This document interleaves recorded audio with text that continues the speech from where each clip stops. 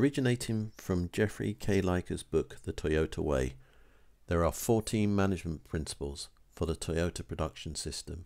The 14 principles are outlined in this section. The first principle is to follow a long-term philosophy, and the teaching message to go with this is for management to do the right thing, for the company, for its employees, for the customer, and for society as a whole. For Toyota, short-term profits are not always their first goal.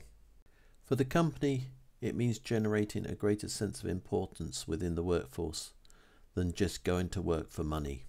For the employees, the statement "people are our greatest asset" should not be hollow and should be believed. Trust and good relationships should be built with the workforce, and the workforce committees should be supported and seen as assets, not objects of conflict. It means not laying off the workforce at the drop of a hat, but to build trust and invest in the future. It is believed that wherever possible that staff should be retained during any downturns, as this will yield loyalty in any upturns. Toyota have a commitment to build trust and have mutual respect with their customers.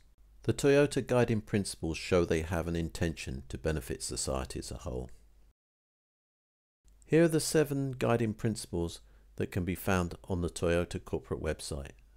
They are, in short, to honour local customs and be fair in business, to respect local cultures and customs, dedicate themselves to provide clean and safe products, create advanced technologies and provide outstanding products, foster individual creativity and teamwork, pursue growth via innovative management, and work with business partners to achieve mutually beneficial, stable, long-term growth.